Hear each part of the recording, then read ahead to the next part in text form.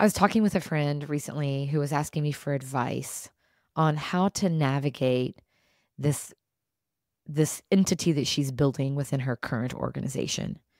She was feeling like it was competing a bit with her side project, her side consulting work that she does. And as she was describing all these future scenarios, well, if this happens, then this could happen and that would be really bad. And like, what if this happens? And oh my goodness, that would not work well. And so I listened and validated and expressed understanding around, yeah, like those are normal challenges you're anticipating. But I also pointed out to her that she was worrying about things that may or may not happen.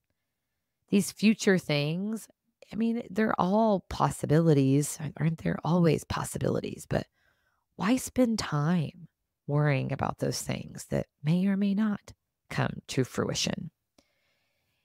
There's an analogy that is helpful when thinking about worrying in this way. Worrying's like paying money on a debt that you don't owe.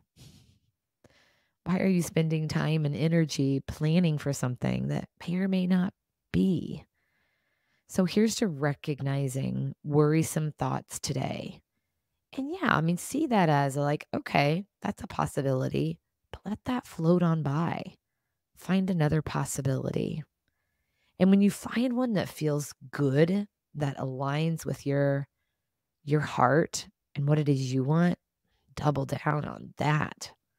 The best way to predict the future is to create it, after all. What a great way to take care of yourself and ultimately each other.